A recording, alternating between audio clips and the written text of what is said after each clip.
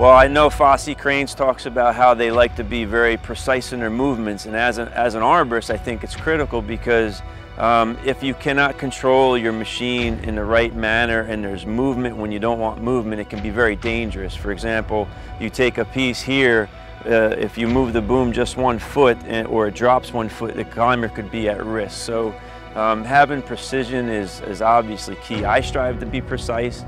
I want every machine I use to be precise. Yeah, my name's Mark Chisholm. I'm an arborist from New Jersey, third generation arborist. I've been doing tree care since I was a young child, maybe 12 years old, but ever since high school very seriously, full time, so it's been over 25 years.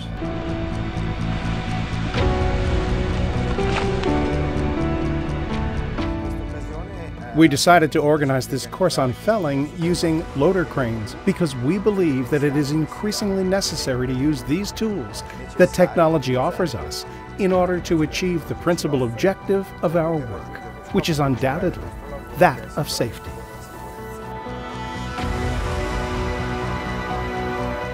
I think the one thing I would tell everybody, if you want to be good at what you do and stay safe through your whole career, you have to update your skills. You have to be a student for your entire career. Otherwise you get stagnant, technology and science pass you by, you get complacent. You have to always stay committed to safety and committed to training.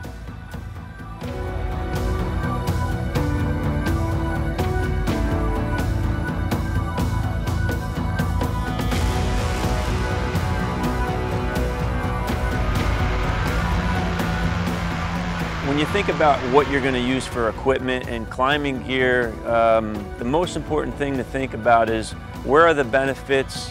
For one, it's always about safety first. Number two is about where you can find ways to make the job safer, easier, and maybe even add a little more innovation to what you do.